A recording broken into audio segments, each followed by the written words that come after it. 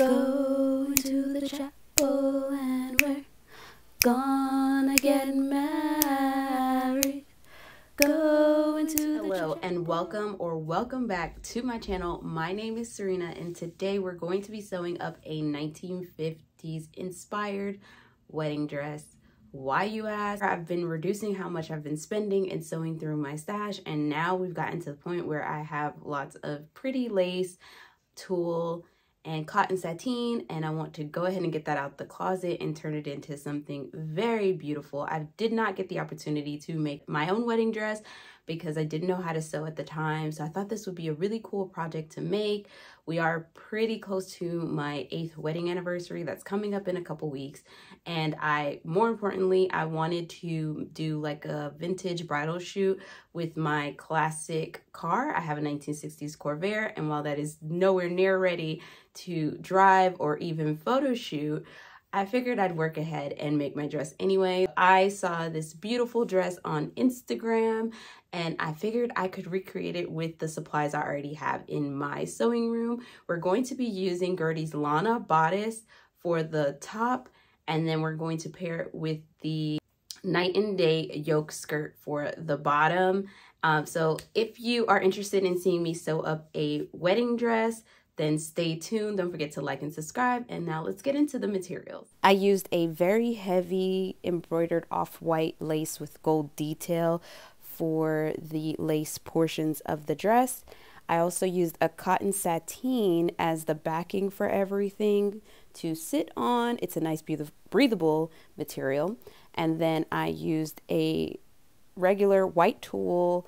I thought the off-white and then the bright white would look really nice together, a cute contrast. And if you would like links to all of the materials that I use, I do post a shopping list over on Patreon, so become a bobbin and shop the exact materials that I used for this project. To start off, I am cutting out the side back yoke pieces, and I'm also going to cut out the center yoke pieces out of my cotton sateen. This will act as a backing to the lace so that it is not see-through. So after this, I cut out the same pieces on my lace. Next, I'm going to put the overlay on top of the underlay of cotton sateen, and then I'm going to baste it all together on the sewing machine. This makes it so that way the two pieces act as one from here on out, and the dress itself will not be see-through. I will repeat this process on the center front of the skirt since I only want the flat, smooth, non-gathered sections to have this lace. At this point, I'm super excited for this dress because I just love that fitted section in the front. I think it's so pretty and overall gives the dress kind of like a faux or mock pencil skirt in the center. You'll see what I mean later.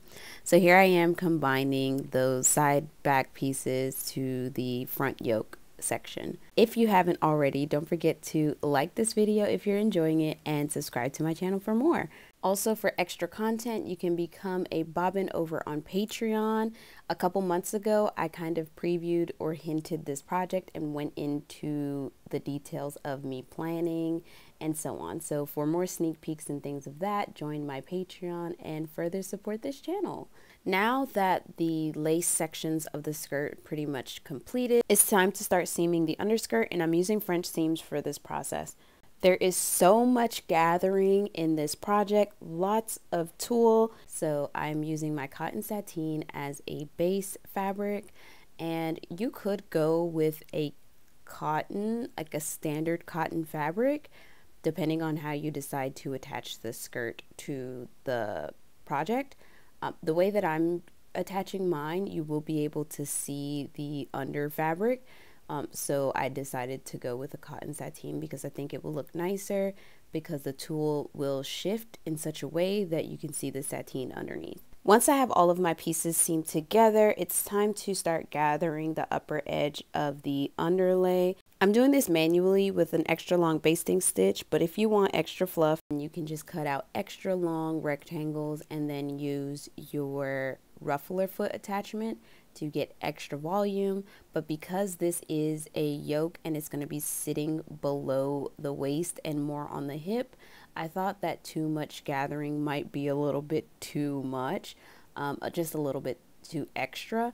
However, if you're doing like a full length, like ball gown style skirt, I think if it was floor length, it would look really nice with the extra volume, like the over the top princess volume. But considering mine is almost T length, I think that it needed a little less.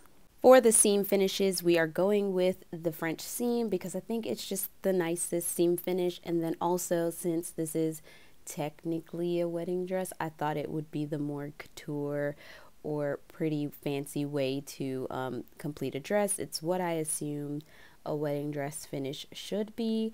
So I am doing that now. I'm cutting off the seam allowance, and I will link in the cards a tutorial on my favorite or my most used seam finishes, and it will have like a full length tutorial on how to do a proper French seam. So check that out after this video.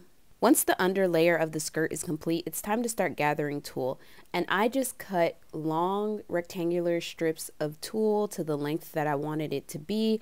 And I just started gathering as much as possible because I knew I wanted this to be a layered skirt. I was unsure of how many layers of tulle I wanted to go with, so I just gathered all of the tulle that I had, and then I pinned it on the dress form to get an idea of how many layers I wanted. And this is what the different layers looked like. I went with 3 layers. How many would you have picked? Now it's time to attach all of the layers to the skirt, and I'm working with the skirt while it's completely open.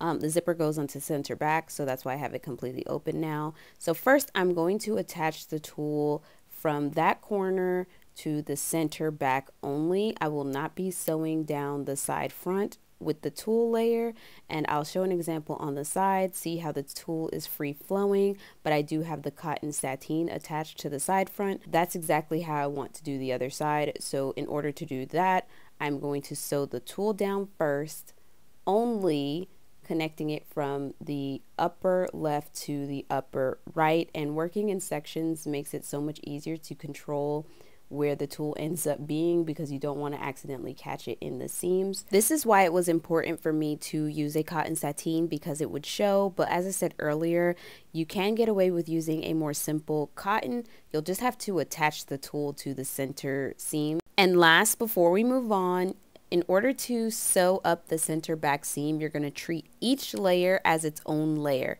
So you're going to sew up the under layer of cotton sateen by itself, right sides together, and then you're going to do that with each individual layer of tulle as well, stopping at where the zipper attaches. Before sewing, you want to mark the pivot points on the pattern, so I just use a hole punch to cut that out and make those marks on my fabric, and I use tailor tack to do that.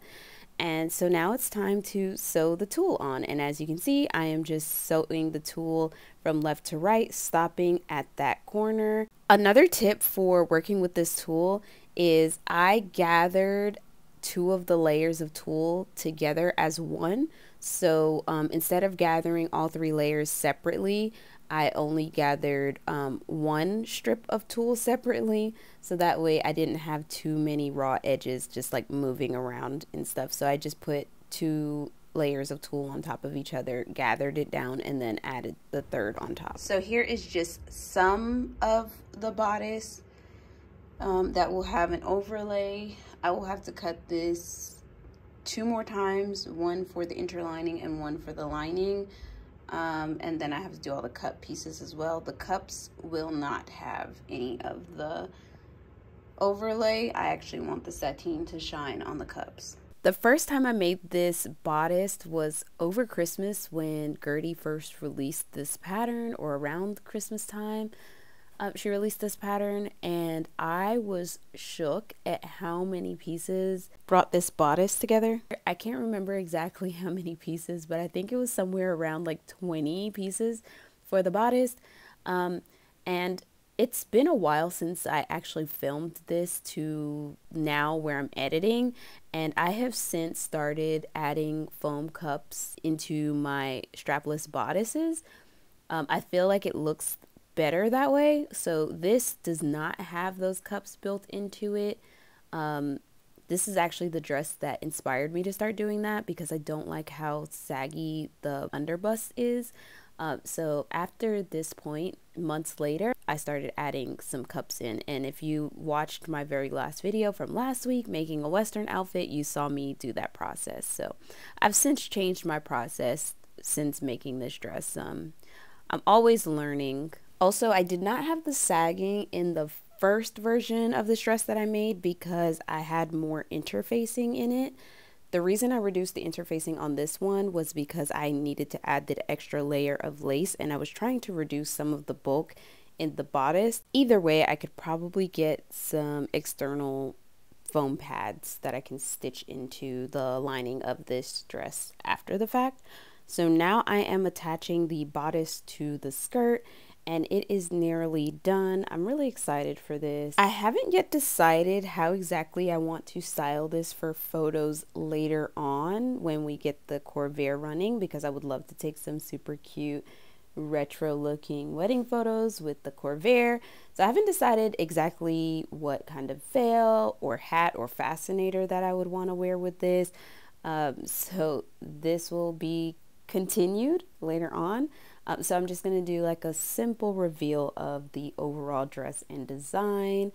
But if you have any suggestions on what type of headgear accessories I should wear with this, drop them below. I'm super interested to see what you guys think. This is the dress without a petticoat. In the final shot, I do end up wearing a tiered A-line petticoat, but I think for the photo shoot, I will make a new petticoat where the panel in the front is flat, similar to the dress. As you can see here, since the petticoat doesn't match the silhouette of the dress, it is causing a little bit of a wrinkle at the hip in the front, so I will correct that later. Thank you so much for watching. Don't forget to like, subscribe, as well as follow me over on Instagram at @SewRena_. You can leave me a virtual tip over on Ko-fi and become a bobbin over on Patreon. Thank you so much, and I'll see you in the next one.